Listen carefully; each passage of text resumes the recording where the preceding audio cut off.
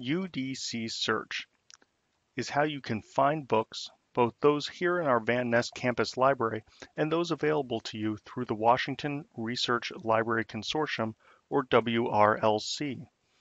UDC Search will show you journal articles, though you can also access databases to search for journal articles through the A to Z resource list on the library website. Let's do a sample search from the library homepage to explore this great tool. We type in the title of a book we are looking for, or enter keywords for a subject area. Here, I am going to search for a book on data literacy. You'll notice next to our search bar, it says everything.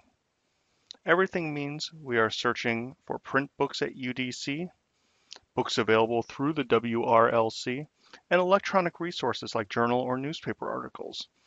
If we click on the little arrow, we can see options to change what we are searching. Now we are only searching books in the UDC catalog.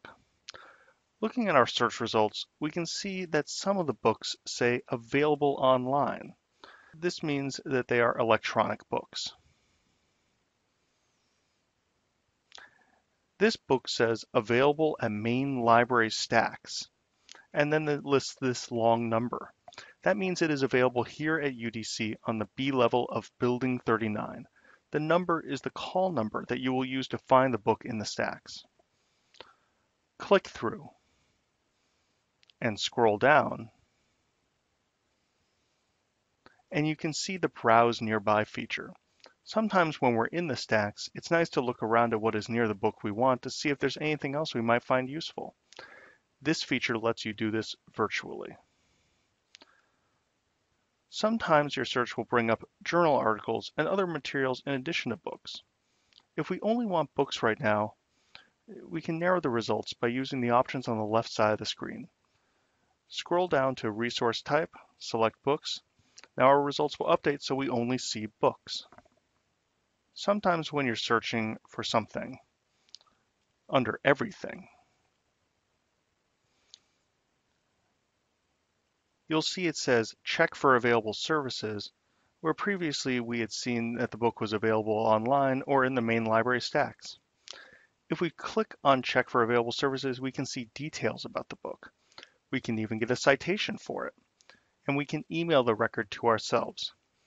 But what we're interested in right now is how to get it, and here under how to get it, it says we have to sign in. Signing in is easier than it has been in the past. No need to activate your ID card at the library.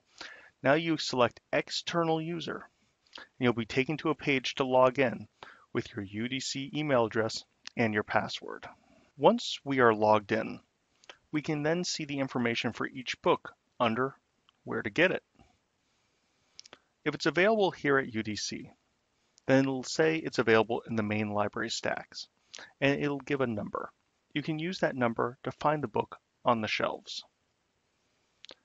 If it's an online resource, you can click on the source listed, and that will take you to the page where you can find it.